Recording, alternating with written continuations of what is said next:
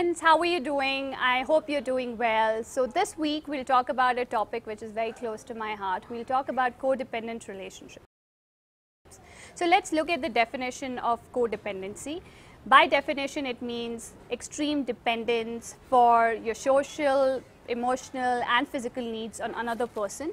So what happens is basically you lose your sense of identity when you're in a codependent relationship.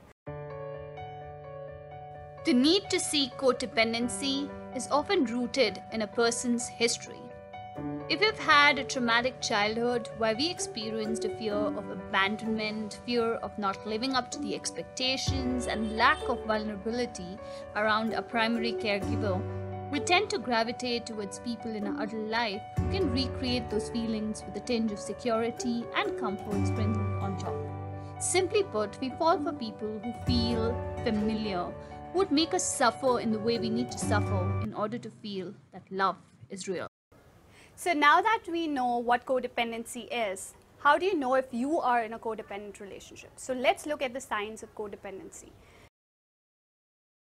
The first sign is emotional manipulation. You get manipulated to do things that you don't really want to do by your partner, and that's the very first sign. The second sign is validation. So you go out there seeking external validation from your partner for the events that you're doing. So that's point number 2. The point number 3 is very interesting. So basically isolation. You have a friend circle and over a period of time you get isolated one by one from your friends, from your family, and then at the end of it you just have your partner and you've kind of built a world just with your partner, which is not very healthy.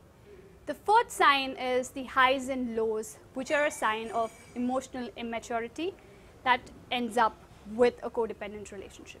So if you're encountering any of these signs, you are definitely in a codependent relationship.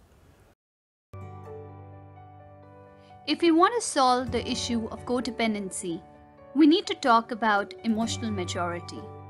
Let's take one of the traits, the fear of being alone, and try decoding it.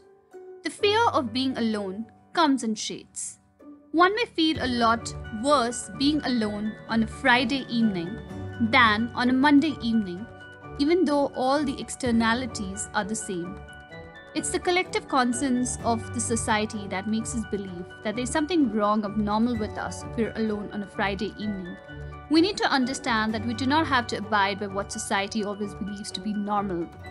We also need to know that our solitude is willed. We could have, had we wanted, been in all sorts of company, but we chose to be alone rather in the wrong company. Once we make peace with that fact and reject unworthy of love versions of ourselves, we find that we are ecstatic all by ourselves.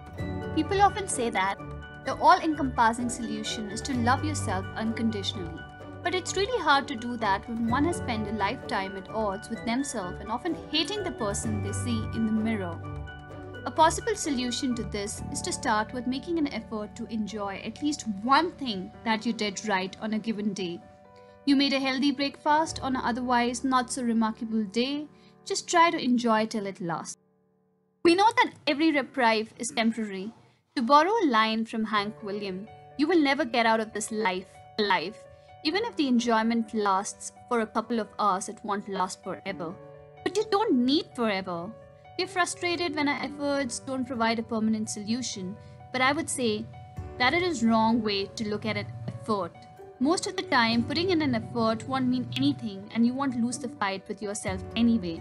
But you can't know which time putting in the effort would work, so put it in every time, every day. Thank you.